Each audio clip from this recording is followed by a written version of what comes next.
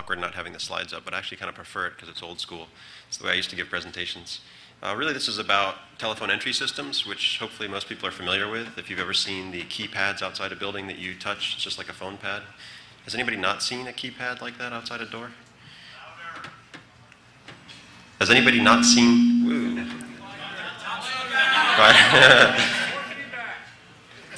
All right, so the question is really, is there anyone not familiar with the keypad entry system? Right, everybody is. Okay, cool.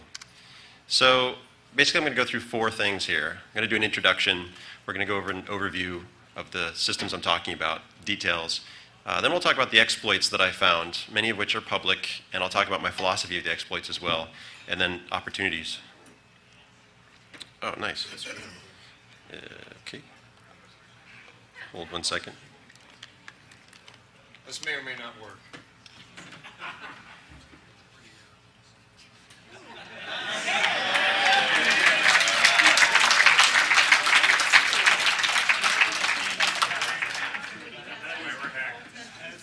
All right.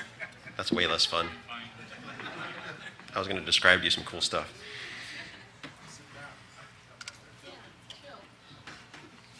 Does this work? No, this is fine. Okay, so my name is Davi Ottenheimer. It's just DAVI. This is my 16th year in information security, so I'm pretty happy with it. It's what I like to do. And last year I went full-time independent, so I run a company called Flying Penguin. And it's been going pretty well. In fact, I'm probably going to start hiring here pretty soon.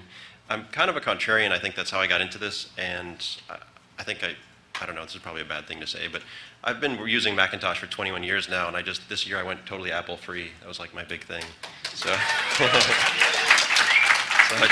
I just got rid of it all. But that's kind of my philosophy. Like, the hard road is sometimes the more interesting and fun road. So it's not exactly how I got into this particular case, but I'll talk about that later.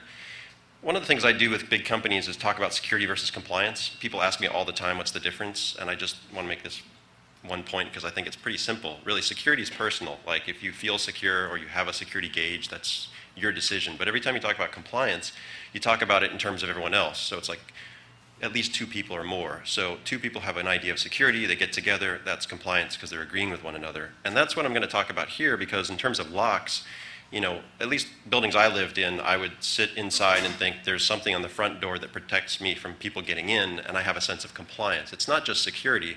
I haven't gone down and tested it myself. I believe that there's some degree of compliance to a standard or a code of what key locks should provide. And I know these conferences are, I mean, I've seen like key lock presentations every single time I go to a hacker conference for the past however many years, and I know it's popular, and I thought, no one ever talks about these keypad systems. At least I haven't seen one, so I thought, what the heck? The title is Easy Hacks for a reason. These are really simple hacks, and I'll talk about that in terms of compliance, not so much in terms of security, but you could go either way. So the risk calculations, I just bring that up because I think a lot of this is risk. Like, it depends where you live, but I live in a neighborhood that actually is pretty dangerous. It gets broken into a lot, surprisingly. I actually didn't think that would be the case. I thought it was pretty safe. But as I found out, I started monitoring. I noticed that a lot of stuff was getting broken into, and that's kind of how I got involved in this. Was somebody asked me, a manager asked me to take a look at some of these systems. So when I look at risk, I look at the assets that are protected. In this case, it would be somebody's apartment or somebody's business. The vulnerabilities, right, which most people don't know. Like, you walk up to a building and you kind of look at those keypad systems, but you might not actually test them, or you might not be familiar with them. Maybe you haven't installed them. That seems to be the way most people figure out the vulnerabilities, is they install one themselves and then immediately they go, whoa, this is how these things are built? And then the threats, that's sort of what I talked about a little bit. You know, it's hard to gauge threats in neighborhoods. Like, you can look at certain signs. Graffiti is one. There's a whole criminal study of this, right? Criminal behavior and the philosophy of what begets crime. But if you look at certain signs and things in the neighborhood, you can sort of put 2 and 2 together. The more keypad entry systems you see, probably the more crime that's been in that neighborhood, which is ironic when we get to the rest of this presentation, when you see what's really going on. And then I have to do my little spiel about white versus black, because I consider myself totally white hat. I don't really do a lot of black hat. And the difference for me is purely authorization. So if somebody asks me to do something, I will. But I won't initiate an attack on a system unless someone said, would you please test this? And that's entirely what this presentation is about.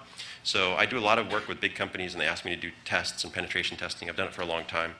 But in this particular case, I was specifically asked to look at this box. I probably wouldn't have done it otherwise. I just would have been really mad and known what was going on. But in this case, they said, can you look it inside? And then finally, there's this whole exploit versus like, oh my God, it's an exploit. And for me, an exploit is just a flaw, and we find them all the time. You know, like a tire goes flat, it's maybe an exploit, right? It's maybe something you should know about. Somebody's done something to you. Maybe it's something you should have considered when you bought the tire. It always reminds me of this time I did a penetration test in a company it was a really big company, and they were bringing in some really big names. So for example, you might say it was like Apple and IBM, or Microsoft and IBM were using this hosted facility. And we did some testing where we went in to see if they couldn't see each other's data. And right away, we could see, A could see B, B could see A. And I was working with a guy who, I don't know how he got into security, but he used to be a tow truck driver. And I was talking to him about his life, and he was like a really cool guy. But as soon as we found this, and I said, look at this, it's ridiculous. They can see into each other's stuff. He literally stood up, threw his arms up, and went running down the hall like, exploit, exploit. And like he told everybody, your system's totally screwed, you're totally hacked, And I try to avoid that, like sensationalization. But in this case, I'm just trying to get the word out because, like I say, I've seen a lot of the physical key lock breaking, and I haven't seen a lot of the keypad stuff discussed. Okay, so enough of that stuff. The overview really is going to be about telephone entry systems, and it's about remote entry. So you want to let somebody in, and they're far away, and you want to use the telephone system because it has the keypad already designed, and maybe you live in a multi-unit dwelling, so it's convenient to have lots of people allow multiple people in. So that's really the whole concept here. And you see there an actual diagram that I pulled off of one of the vendor sites, which shows you what you're getting yourself into when you buy one of these things. You have a display, you have that postal lock, there's a speaker so they can hear you talking, right? This should all be familiar. And there's an enclosure lock. Now, I think before I did this research loosely termed, I think before I did this, I would have looked at this and thought, yeah, it's a box, right? There's a key, it's pretty familiar stuff. It even looks like a safe deposit box. They're used all the time. But after I went through the stuff I did and I look at this, I just go, oh my God, that's what's protecting me? So hopefully that's the reaction you'll get at the end of this presentation. That's really what I'm looking for. And the way it usually works is you have a list of names that have been programmed in. Somebody puts in the dial pad code for the name, so 1234 might be your name code. So 1234 answers, and then they press a key. And that key is really a number, so they press a 6 or a 9. Typically, I found that they don't change very often, and they're not very unique. So you can already start to see the problems because that's it. For the key to be, the key itself is a 6 or a 9 tone that unlocks the door. And there are lots of them out there. I did not test multiple units. It did occur to me to start a campaign where I would go around the city and look at every single keypad system, but again, I wasn't authorized to do that, so I have not done that. I would recommend somebody get authorized to do that and do a study. I would really like to see the results, but there are a lot of different systems made by a lot of different vendors. This one focuses on just the one that I was asked to look at, and that's Centex, who I think is owned by Chamberlain. I haven't looked into it in that much detail. I did find from their advertisements, the marketing literature, they say they're committed to safety and reliability. Of course, you're going to say that if you sell locks. And they're engineered with quality machine work and rugged construction, of course, and again, marketing, very rugged construction. That's key when we get to the end of this presentation. And then they say they have a partnership network of trained service technicians. This also is a key because I find a lot of these devices are sold from a vendor who doesn't really stand up to them or service them or stand up to them as a company once they're in the field. In other words, they deploy them, but they rely on locksmiths and other people to basically implement them and take care of them and maintain them. And I'll talk about that later. But you can imagine already, what happens. It's a similar situation in locks, right? You buy a lock from some guy. He doesn't make the lock. He just puts it in. But those guys know a lot about how to break the locks. People that put these things in, they study them. The same thing's happening in this field as well. So, overview. Well, overview, it would be the Centex telephone entry system Spectrum DI that I'm looking at. DI is for the directory insert. So on the right side, there's a piece of paper that goes inside. And this is a $1,500, roughly, it can be more or less, device that someone would buy for their front door. Now, from a security perspective, unless you realize that you have to open this every time and put this piece of paper in, you might not think, well, what else is inside that box? In fact, from a security perspective, as a designer, you might say, I want to make sure you can just put that piece of paper in and lock it and take it out without affecting the internals of the box. So again, looking at this at face value, you might assume that someone's going to design it in a way that would be secure, when in reality, you have to open the entire box to put that piece of paper in. And that's the difference between a directory insert and a non-directory insert. The convenience they've just added completely exposes the inside of the box. So that's sort of what we're talking about. Again, with the overview, the Spectrum guys, they market this as durable and vandal resistant. They're talking about this specific box now. The box that it comes in is a vandal-resistant box, and it uses an existing telephone network. So you're keying it into existing wires. You don't have to rewire. They're basically trying to save you money, and that's why they say you can save thousands of dollars by putting this system into into your environment. So the bottom line there is they're trying to say, spend $1,500 because think of how much money you'll save on implementation. What they're not saying is this thing is, if you boil it down, you look at these three, what they're not really saying is we'll stand behind our product if someone breaks into it, right? So going back to the keypad and how it works, I would assume a lot of people at this conference, or maybe everybody, is familiar with the DTMF, which is just, right, that's a 2600 concept. So you push the button and it gives a tone, and the tones are based on two sounds, right? So each key that you press on these door pieces or on the keypad when you're at the door is going to make a tone, and the tone is two combined frequencies, which you can obviously replicate. So in the old system, or the way exchanges used to work, is they would take those tones and then they'd convert to binary, and then they could do all sorts of computer things with it. But in the sense that these are still analog, there's no real computer back there, they're just moving the tones around. And so I'll jump right into the first exploit. Obviously you can replicate the tone. So my first thought on this actually was, well, that wouldn't work because you'd have to dial someone's number, but then I realized you just press the pound button and it gives you a dial tone. So it's listening. And then you press the tone and it lets you in. It's pretty awesome. So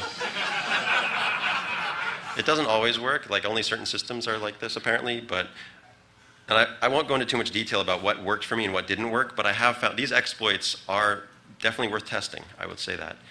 So the correct frequency is all you have to do to mimic a key press, and you can get the door to open. Obviously, in the case where you had to dial somebody, they would have to say, you know, oh, I answered, and then you could press a tone. But if you can get to the point where, again, from a security design perspective, you can get to the point where it's giving you the same interface as they've given you, and you put that tone in, which is very easy to play back, especially with today's phones, you're in. And there are charts all over the place that tell you exactly which tones or which keys. It's not like this is secret stuff. Okay, so exploit 2 has been widely discussed on the web. I really don't feel bad about talking about this, but I still find people don't know it, so I thought I would share anyway. That is the vendor defaults, right? You go into these boxes, and a lot of apartment managers or building managers aren't really savvy or don't care about configuring these things. They put it in and they say, look, we're secure, when in reality they haven't changed the default password, which is all zeros. And so if you walk up to a box, this is a mini key exploit in particular, if you walk up to this box, this is what was discussed widely on the web. So you walk up to a box, you press star 3 times, you press the password, which is usually zeros, and then 99 pound is the command to get you in. So 99 pound after you've put in the password opens the doors.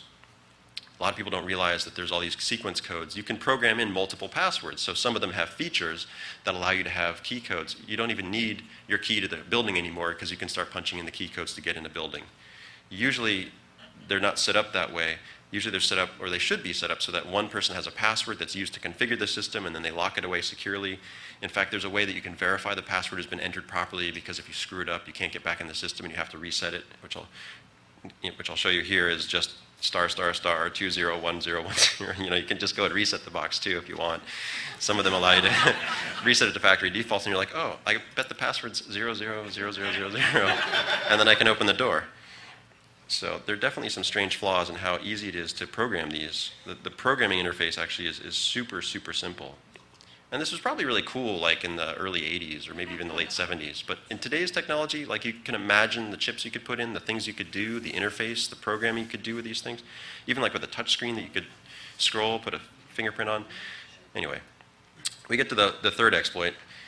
And that's kind of based on the second one, right? So they're so easy to program, they're so easy to get into a programming mode that you can go in and start messing around with them. And if you open them up, there's actually a program button on a lot of them. So that's pretty cool. You push the program button and then you can just start working on them.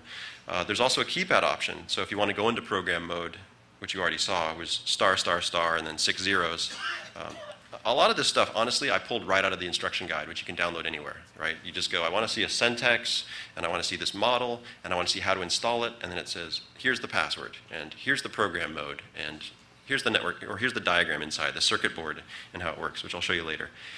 So there's also an exit option, so you don't want to stay, they warn you, don't stay in program mode, because somebody might use it, but you're like, you know, maybe I wasn't supposed to use it in the first place. And so 00 star, and it has a timeout too, so it'll knock you out after 60 seconds or something.